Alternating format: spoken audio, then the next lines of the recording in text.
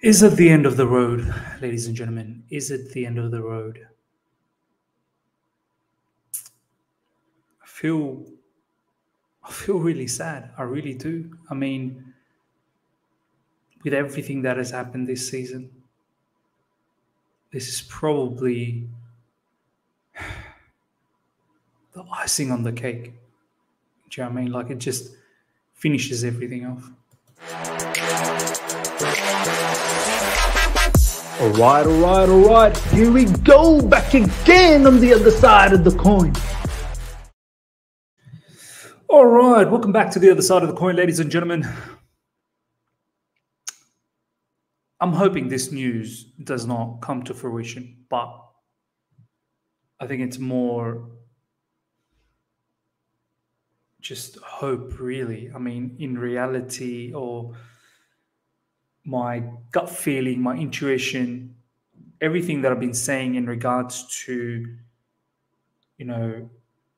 Roman getting sanctioned, then possibly him having to sell Chelsea Football Club, so on and so forth. Everything's sort of been coming to fruition, and you can see where it's all going. And this whole Antonio Rudiger situation, ladies and gentlemen, late last night, UK time, there was a tweet from Dimarzio, and he generally doesn't tweet out rubbish. Like, he's a well-known source. You guys all would know this.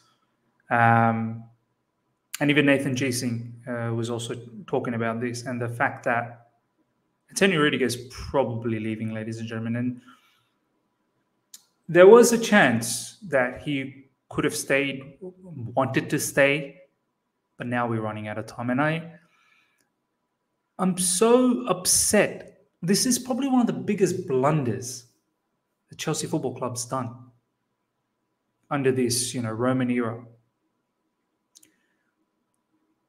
To even think about, to even contemplate the idea that Rudiger could be going for a free, it's mad. Thomas Tuchel picked this particular player up under Frank Lampard when the stocks were absolutely rock bottom. He was booed by the fans, told to leave the club. The club didn't treat him well. Journalists out there blaming him for Frank Lampard's sacking. And then Thomas Tuchel picked him up, and we've not looked back. He's become one of the best defenders in world football. And his stocks are so high now.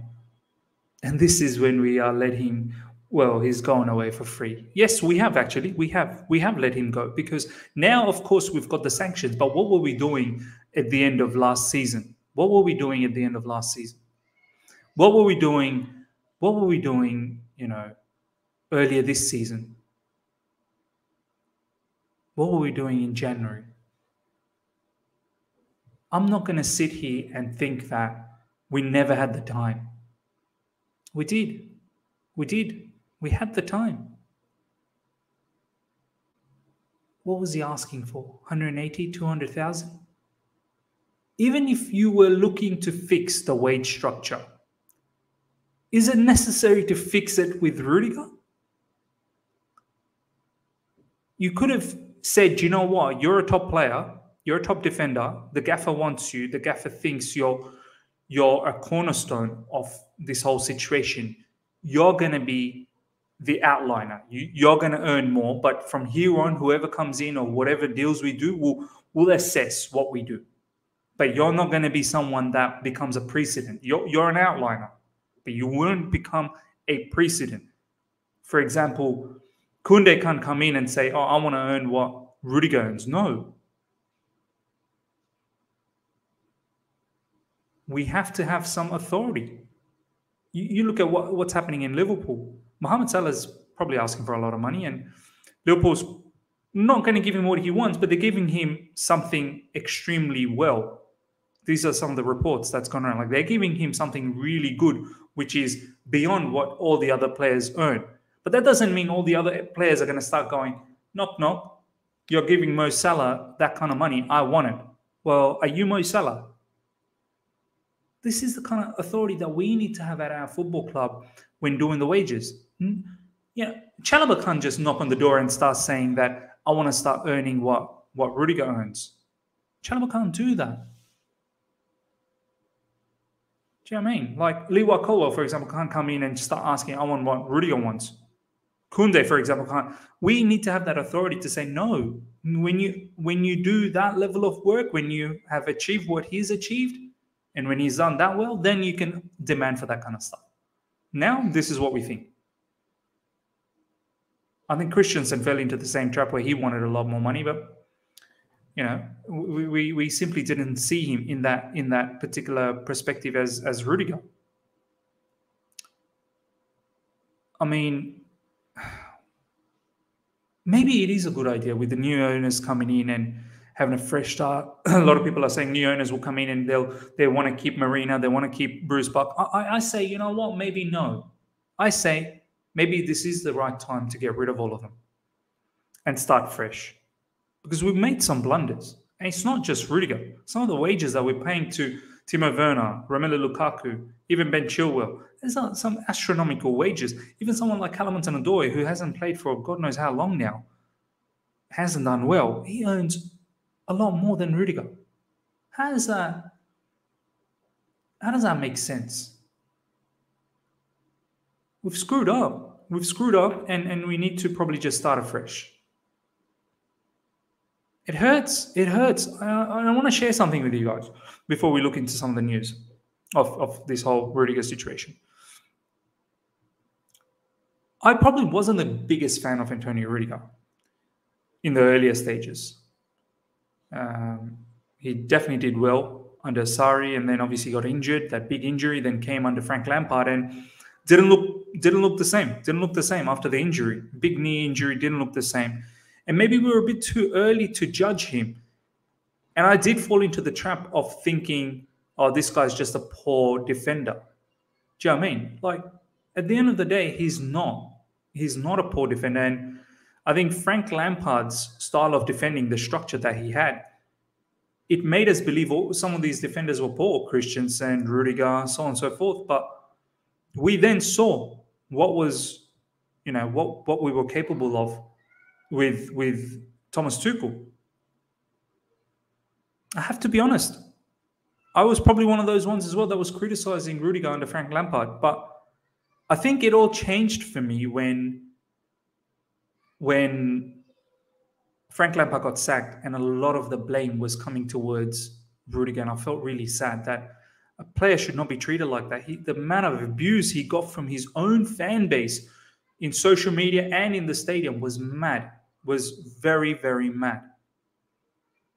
And luckily, he stayed around because there was talks. Frank Lampard wanted him gone. He wanted him sold. I think West Ham was in the market for him and many other people. Luckily, he stuck around, and now here we are. But it's sad. It's sad that we didn't finish this off. We weren't able to give him that contract extension. We had enough time. Antonio Rudiger is very close to joining Real Madrid. Di Marzio. Manchester United made the richest proposal for Rudiger, but his representatives are now closing in on a deal to Real Madrid.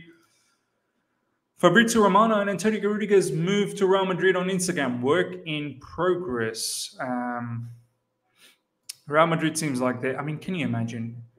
Eder Militao, Rudiger on a free for Real Madrid. Wow. If they can add Kylian Mbappe, which they are, Tchouaméni to add as well, they're going to become a top team again. And they'll be so hard to beat in Europe. They really will be. This is what Zach Lowy had to say, ladies and gentlemen. Chelsea have given Callum Hudson-Odoi 120k per week. Christian Pulisic 150k. That's another name. Kepa 150k. Oh my God. And Romelu Lukaku 325k per week. This guy.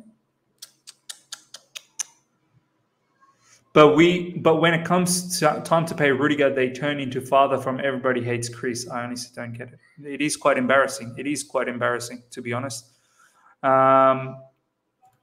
Fair, but why wait until February? At any rate, they're paying the price for taking forever with the ownership saga. It's quite mad. Looks like Rudiger is off to Madrid then. Thanks, Marina, for not paying him what he wants. Thanks, Rain, for taking 10 years to sell the club. My mood right now is crap. It's mad. It's mad. Not gonna lie, I can't really blame the sale process for taking long. It's a multi-billion-pound deal with so many layers on it. Makes no sense that it takes less time than Koundé to Chelsea. Blame Marina for sure. Exactly. At the end of the day, I'm not blaming this whole sale situation. I'm blaming the fact that we had all this time initially and we didn't take opportunity of it. Tuchel built Rudiger into the defender he is today when he was at his lowest market value. Now we got to hope Tuchel can do with someone else on the market. I think Rudiger is a man of his words. I believe he will wait at least until he hears from the new owners. His agents are free to run around, but he has the final say, and I believe him and his personality. Look, I'm hoping he sticks around. It all depends how quickly we get this over the board, the new ownership situation. I'm not sure, and this is why I want this done and dusted, because a player like Rudiger literally has about a month and a bit to go, and then after that, there is no home, and he has to find a new home. And what's the guarantee as soon as the new owners come in? What if they backtrack? That no, we're looking for a new direction. It's all mad. He's got to do what he has to do for his family. I can't blame him. I can't believe Rudiger is getting close to Real Madrid. Shake my head. Arguably our best and consistent defender since Tuchel arrived. I won't forgive Marina for that. I mean, ladies and gentlemen, let me know how you feel about Marina. She's made some blunders. She really has. I know she's done some good jobs as well, but Bakayoko, Drinkwater, Zappacosta, the list goes on. I mean, Baba Rahman. Antonio Rudiger is one step away from moving to Real Madrid. This is from Madrid Extra. I read Drinkwater, Bakayoko, and Sarr on more money than Rudiger. It's mad. More inconsistencies in player salaries than Chelsea's home form this season. I think someone put a picture of this. Yeah, look at this. There's a list of all the players. Look at Saul, 198k. Oh my God. Oh my God. Look at this. Rudiger, 100,000. He's so well below the list. It's not even funny. Lukaku's earning 325k, Kante 290k, Werner 272k, and Odoi 120k, whilst having only 4 career goals in the league. And Rudiger, one of the best defenders in the world, can't get 200k from this club. I feel sick. Ladies and gentlemen, I think it's time to slowly wrap things up with Antonio Rudiger. Say your goodbyes. It's making me sick. It makes me feel so angry. It makes me upset that we even got it to this level. It's one of the biggest blunders during Marina's time, during Roman's time at Chelsea Football Club, that a player of his caliber is leaving for free. It's mad. What do? We've got Levi Colwell. He definitely steps in, but he's not going to be someone we just rely on straight away. Do you know what I mean? Like, he's going to make mistakes. He's a young player. We need to get into the market. Jules Koundé, hopefully that's going to be done and dusted, but we probably need someone else on top of that. And God knows what's going to happen. We don't even have owners. So I can't even think about rumors or anything like that. We're not linked with anyone at the moment because there's no owners. Ladies and gentlemen, let me know what your thoughts are. Rudiger to Real Madrid, probably a huge possibility. Do you think he's going to stick around? Do you think we're going to get this ownership situation sorted soon? It's mad. It's mad.